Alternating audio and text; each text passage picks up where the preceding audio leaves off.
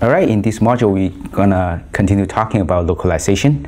In the previous module, we have talked about different ways to do localization for autonomous vehicle, including visual odometry, if you use vision only, including LiDAR and HD map, and including GPS, GNSS, and INS systems. And then, of course, the view odometry. And in this module, we're gonna talk about how do we fuse all these different kind of information together to provide very robust localization results. And we call this technology sensor fusion. And today there are two mainstream of sensor fusion, the two main ways to do sensor fusions. One is based on LiDAR and HD map as the main sensors. The other based on GPS plus the camera as the main sensors. And we're gonna discuss these two approaches and the pros and cons of each. So conventionally or traditionally, we use LiDAR and HD map because all the successful demos at the beginning of this era were done using the LiDAR approach. For one thing, LiDAR provides very accurate information, and then so that it's much easier to localize your car with the LiDAR devices. And then the sensor fusion pipeline looks as in this slide. First, you have the wheel of the car to provide wheel odometry, so the car itself will tell you how much distance I have traveled. And then you kind of combine the wheel odometry and IMU.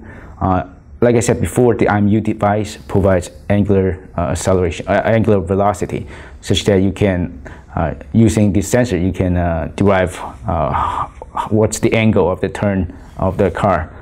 If you combine that with the wheel odometry information, you can kind of derive a very accurate position information. So we call that pipeline as propagation. So you combine wheel odometry and IMU to derive the initial position. We call that technology propagation. Once we have this propagation update, then we have the GPS coming in to correct any errors you might see. Keep in mind that the only purpose of GPS is to bound your error, to bound your localization error, such that if your GPS accuracy is 2 meters by 2 meters, once you exceed that bound, the GPS will say, hey, you are going too far, your error is too big, you should start with the correct locations. But if your GPS provides an accuracy of centimeter level, then the error bound would be much smaller. And then on top of that, we can use LiDAR and HD map.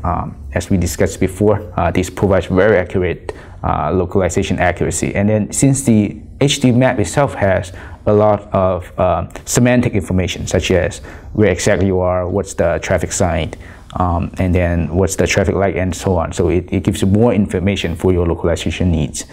But the main problem with this approach is the LiDAR device itself is very expensive. For the 64-line LiDAR from Velodyne, for example, it costs over $80,000 to get a piece. And then it's even more expensive to use the HD map, since the map making process is very expensive. It would take tens of millions of dollars to map a city like, for example, San Jose or Los Angeles and so on. So who's going to pay for this cost, and how do we ship cars with a manageable cost? That's the main question for the LiDAR approach. But let's see who's using the LiDAR approach. We start with on top of this figure is the Stanford Junior car, which was a demo car back in 2008. If you look at the picture on top of it, it has this huge LiDAR device.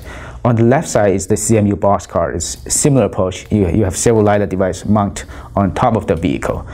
And at the bottom of it is the Waymo car. If you see the small black item on top of the car, is again a LiDAR device used to scan the environment to do HD map matching in order to localize the device. On the right side, you see the car from Baidu, and on top of it, again, you see this rotating LiDAR device. So that's the example of the LiDAR approach.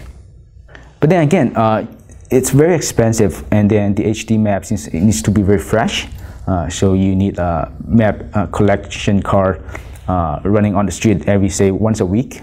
So that's very expensive operation. And then we can think of maybe we can use vision, computer vision for localization. And then we rely on the GPS device and for the initial localization. And then we combine the wheel odometry and camera information to do the sensor fusion. So we have in this figure, that's the sensor fusion pipeline. The main sensor we rely on for localization here is the GPS and then the camera. For this camera device, even the high-end ones, such as the ones provided by Perseverance, a few thousand US dollars, it's much cheaper the LiDAR device. And then using this approach, you don't really need to redo the map. You can use conventional digital map for mapping. So let's see how this works. So let's look at some example. There are two examples for the vision approach. The first one is from Mercedes-Benz. The project is called Bertha. They use this car, use vision and GPS to do localization, and then they have a demo scenario to travel more than 100 kilometers to make sure that the car is safe and then it's robust. And then for Tesla, it's similar. You can see the main sensor for it is actually camera. So the way they do it, for example, for a Bertha is they put a camera on the back of the car such that it captures images on the ground, on the floor, so that what they extract feature points from this surface of the road, and then they do feature matching. Basically, use the visual odometry pipeline to deduce or derive where the car is currently, and then they use GPS to bound the localization area. Using this way, they can maneuver the car along the road. And then on top of that, which we will talk about later, they use a lot of perception techniques to recognize which lane the car is currently in, so that it can achieve lane level accuracy for car localization. But that really depends on the perception pipeline, which we will talk about in next module as well. So it's more than just localization to achieve this accuracy. So a bit of discussion: should we use computer vision? Should we use LiDAR? My take on that is when human drive cars, we use GPS for initial localization, and then we use our eyes and brains to localize ourselves on a specific lane. So why can't machines do the same? So if we can use visual technology to achieve that, it would be much cheaper, and then it does not really have to change our current infrastructure, such as the digital map and so on. But the problem with that is the algorithms today are not robust enough, still a long way to go to achieve that kind of accuracy. On the other hand, you can use LiDAR. It's proven to be very accurate, very robust. The problem with that is very expensive devices, and then it's even more expensive to maintain the HD map.